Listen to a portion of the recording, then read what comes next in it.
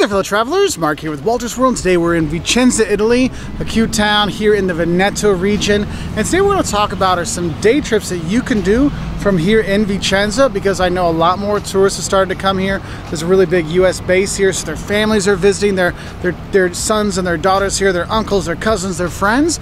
And so I thought I'd actually give you some of the better day trips you can do from here in Vicenza, because once you see the Piazza dei Signori here, and you go see the Villa Rotonda, and you enjoy the Bigoli and all the really great stuff here in Vicenza, maybe a spritz with Aperol a couple times a day, you probably want to go out and explore a bit more. And so this is my kind of like top 5 like day trips to take from Vicenza, because you're going to be here, you're going to see some other stuff. And obviously the #1 day trip you do want to do when you're coming from Vicenza is actually going to Venice, okay? And when you go into Venice, make sure you get off at the Venezia Santa Lucia station, not Venezia Mestre. Mestre is the train station that's on the mainland. You want to get off at Santa Lucia, St. Lucie, you want to get off at that one on the island, okay? So make sure you get off at the right one. And when you're there, what you're going to do is just wander and explore the islands there. I mean, it's just such a great thing, going over the canals and getting lost and all this kind of stuff. And don't worry if you get lost. I mean, it's an island, and they'll have signs saying Rialto that way and Stazione, the train station that way. So don't worry if you get lost. You'll be fine. And when you go around and you're seeing the Rialto Bridge and you're going over that, or you of course go into Piazza San Marco and you go into the Basilica San Marco when you're there, and all the gold inside, it's great. Right next to that you can go up the bell tower, or you can go into the Ducal Palace there. There's tons of other churches that are there. You want to grab something to eat, maybe grab some spaghetti that's, you know, black spaghetti that's tinted with the ink of squid, yes. Or some pasta with some sardines, yes, of course you want to have some of that too. You're gonna have some really great stuff when you are there. And the thing is it's really easy to get there, and they actually do have like the regional train that takes longer to get there, but it costs next to nothing. Or you can take the faster train, like one of the Freccias that are going through here that go to Venice. It'll be a lot faster, but I don't really think it's worth the money for what you pay and the amount of time you save. It's not necessarily worth it. So easy, great, famous city to enjoy. And also, if you're here, it works as a good like base being in Vicenza and then heading to Venice, because it's so expensive staying in Venice with all the tourists and stuff. You might have more Italian time staying here in Vicenza than heading there, okay? Now, as you know, Venice, millions of tourists visit a year, so it's kind of overrun. If you're looking for a smaller day trip, something that's like, you know what, Mark, I want to sleep in until 10, go grab a train, visit a town for a few hours, then come back.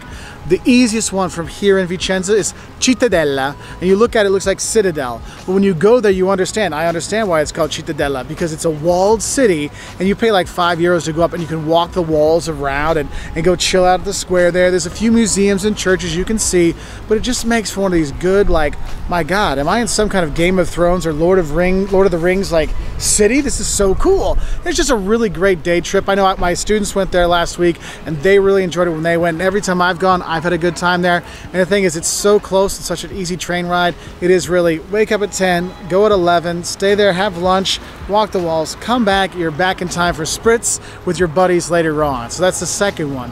Third day trip I recommend you do, this is going back to a bigger city, is Verona. You know, Romeo and Juliet Verona? Yes, that's not that far down the way here. You can grab a train there, pretty much hourly getting down there. Simple to do. When you are there, it's awesome. When you walk into the city, through the city gates, you come in, you'll see this big, huge Roman arena, and you're like, oh, that's so cool. Can we do tours of it?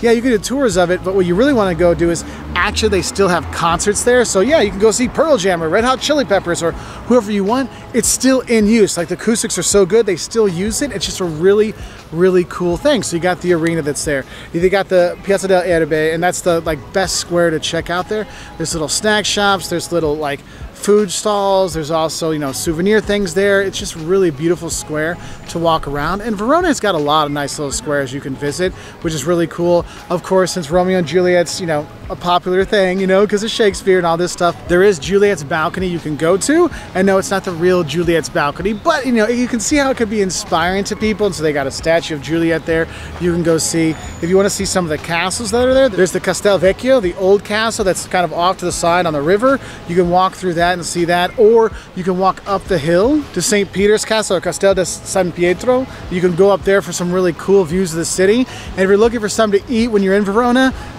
I'm going to let you know, Verona is famous for its horse. Yes, horse meat. You can have horse meat ragu when you're there. So pasta, if you want to put some horse meat ragu on there, there's some of that. Or you just eat the horse meat with maybe some polenta or something like that. Oh, I've had it before, and I know it sounds weird eating it, but it actually is pretty good. There's a lot of different varieties you can have there, but that's a traditional thing from Verona. Now, the fourth place I recommend going, if you're looking for another like small town Italy feel kind of place, Bassano del Grappa. You know grappa, the schnapps, the Italian liquor? Yeah, it's named that. That's the same grappa, okay? You go there, there's a couple cute museums, a couple cute churches you can go through, walk around the town. But what you want to do, you go over the covered bridge, you see this great view of the old town, it's beautiful.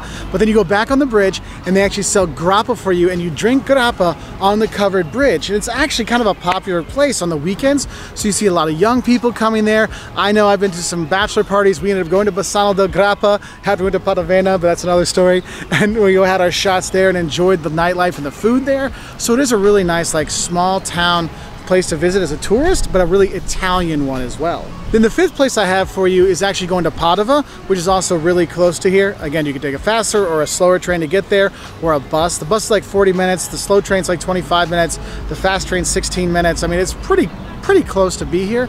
It's a university town, so some people like study there, but they live here, and so the trains can be a little busy in the morning, in the afternoon, but nothing bad. But when you go there, you have some really cool sights. So if you're Catholic, maybe you remember St. Anthony of Padova. Yeah, that's it. So obviously the Basilica of St. Anthony, that's a place you got to go. Cool church, you see the domes and the spires and stuff like that from the outside. The inside's beautiful as well. They got some nice relics there to check out, so you have that. Obviously, you can go to the Duomo when you're there. There's a nice Piazza Signora, the main square there. I actually like the parks in Padova. So there's some parks that'll have a bunch of statues like this one here. It's just a really cool thing. And what I like about Padova is it's a university town, so you have a much younger feel to it. But probably the one thing you really want to see the most when you go there, there's a chapel there, okay? I mean, it's Capella and then I'm going to butcher the name, so I'll just put it down there. But when you go in, I mean, it's a UNESCO World Heritage Site, okay? When you go in, it's climate control because they want to save the interior, because the interior, it's all blue inside. And when you walk around, you're just like, oh my God, this is just gorgeous. Like you're looking at every little piece in there. So make sure you do grab a ticket. It's in a kind of like in a park area, so you walk into it, get your ticket, go through. Once you're out, you don't get to go back in, so make sure you take it all in when you're there, but it is really cool. So those are my 5 kind of main sites to see. Now, there are other day trips you could go to.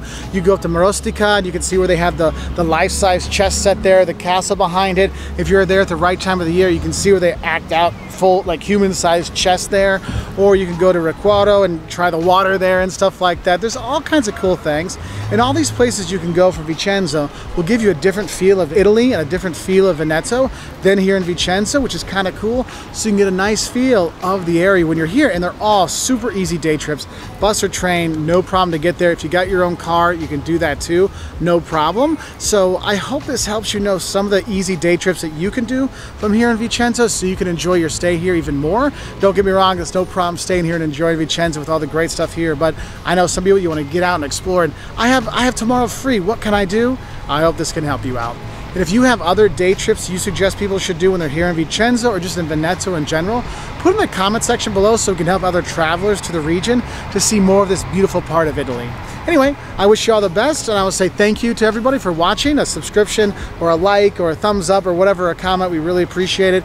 If you want to find other videos, maybe tips on visiting Vicenza, you'll find them all on our website at woltersworld.com. We're also on Twitter, Facebook, Instagram, YouTube, Pinterest, and we really appreciate your likes, subscriptions. And if you do like these videos, hit that subscribe button, and we put out a new travel video every Wednesday and Saturday. So big thank you to everybody, a big grazie, and a special grazie to all of our patrons on Patreon who make videos like this possible. If you want to find out how you can help keep us making honest travel videos, go to patreon.com/woltersworld to find out how. And I'll say bye from Vicenza.